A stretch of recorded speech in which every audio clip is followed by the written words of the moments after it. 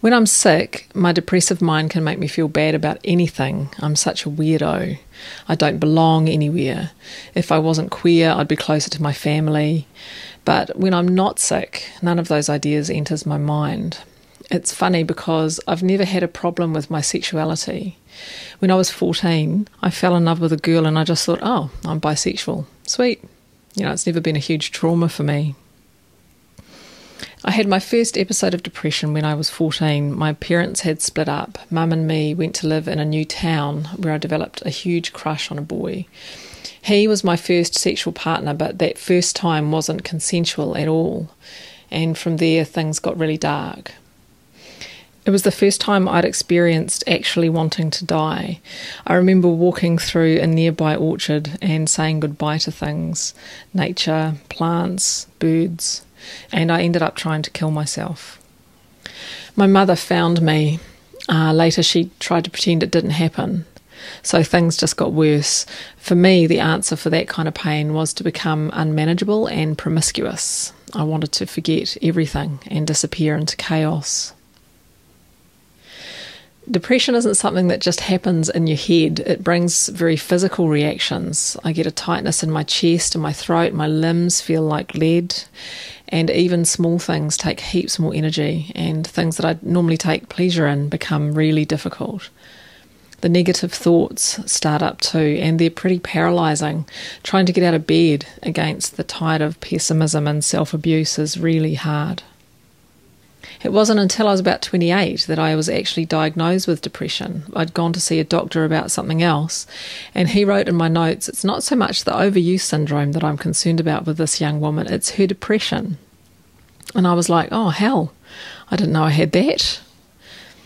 And that was the first time I had anyone name it, and I was so grateful that someone had noticed and cared about what was going on at that deep level.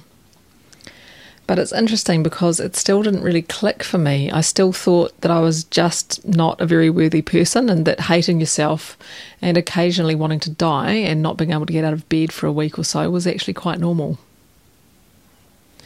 My next major bout of depression happened about 10 years later.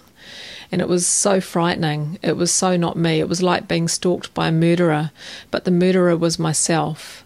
And every time I walked past a set of stairs, I'd imagine throwing myself down them, or walking past a window, I'd imagine jumping out of it. So the doctor put me on medication, which stabilised me. The great thing about Western medicine is that it's very good at giving things names. I actually had a really big suspicion of medication, like you must be really mad if you have to take a pill. Or maybe I just didn't want to acknowledge that it was as serious as it was. But then I'm not beyond asking for help, and actually being diagnosed and offered that treatment was empowering. The difficulty with depression is that it comes with its own sabotage mechanism. So the exact things that you know are good for you, the disease tells you that you can't do them or you shouldn't do them. It took me a long time before I could answer it back. I created a really rigorous and regular routine of self-care. I have regular conversations with key people about how I'm going. For me, medication isn't enough. I'm trying to use it as a support to change my life into one that isn't so stressful and full of triggers. And the medication is just one of the tools in my toolbox. And it's a toolbox that belongs to me. I know myself and I know this condition. If I have a crap day, I have to say to myself, what can I do? Have I been eating well? Do I need to structure my day more? Do I need exercise or visit my doctor, or do I need to spend time with friends? I remember a friend saying to me once when I was sick, don't believe what your head is telling you. And I remember thinking that wasn't very helpful at the time, because it was my current reality and it felt so real and convincing. But these feelings and thoughts do pass, and when they do, it all seems as bizarre as it actually was.